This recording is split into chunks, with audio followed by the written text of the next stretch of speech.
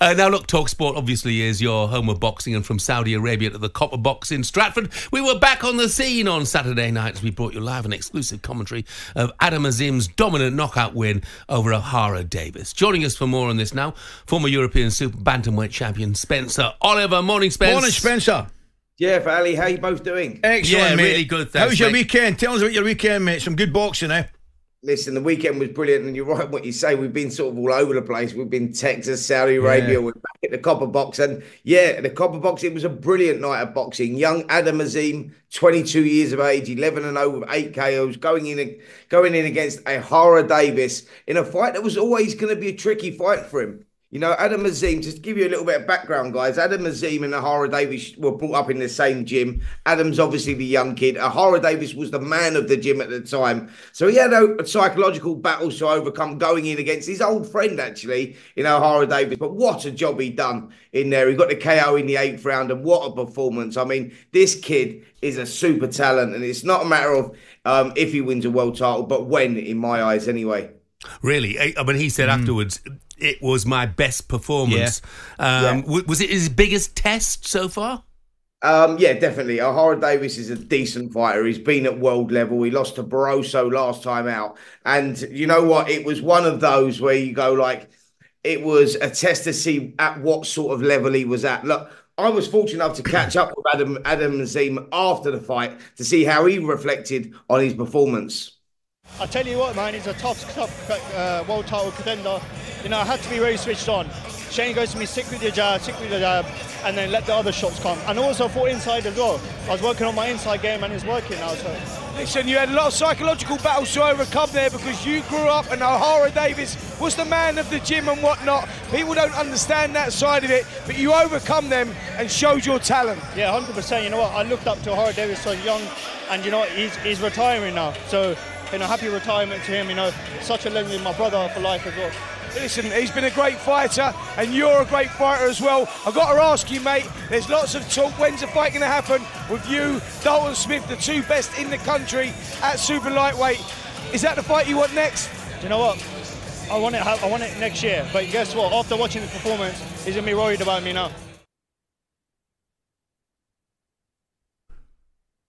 So, Spence, what's next on the cards for him then, do you think? Dalton Smith, I would think, eh? Yeah. Well, I saw Harlem Eubank as well as it's been mentioned a lot in recent times.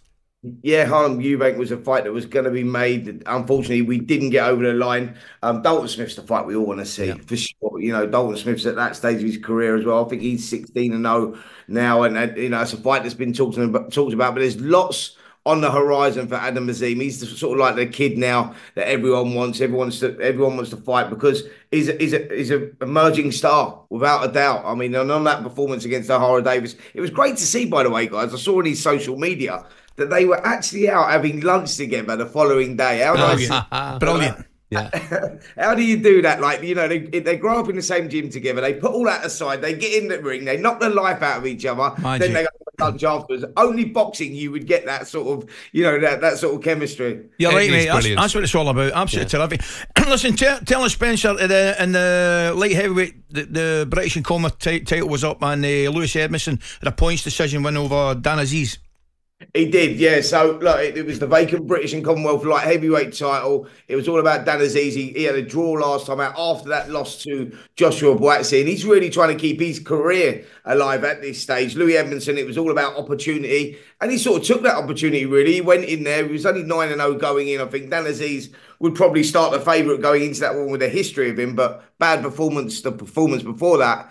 And he didn't produce Dan Aziz. He was trying to push forward. Lewie Edmonson was keeping on the outside. Styles didn't gel. It was not attractive to watch. But Edmonson got the win. He done what he had to do, and he got it over the line. It was one of those subjective scoring. Did you go for the pressure of Aziz, or this sort of like staying out the way sort of style of Lewie Edmonson? It was very, very close. I think I had Aziz just nicking it, but you know what? It was one of those you wouldn't care what way it went. And Lewie Edmonson puts himself on the map. He took that opportunity. That's what boxing is all about. We had Anthony Yarde on there as well. Actually, he boxed Falcons, and Anthony Yarde. You know, you look at that and you go, there's big talk of him going into all these possible big fights. Joshua Buatsi was at ringside with me. He was doing a little bit of commentary with us as well. And he underperformed Anthony Yarde. He found a very stubborn opponent in Ralph Falcons, who was 17-1 going into that, but not really proven at all. Everyone thought that Yarde was going to go in there and blow him away, but that proved a tough night as well. So good night of boxing. Spencer, thanks very much. Thanks, Spencer. Have a good week, pal. Yeah, cheers, guys. On AM, on DAB, via the talkSPORT app and on your smart speaker. talkSPORT.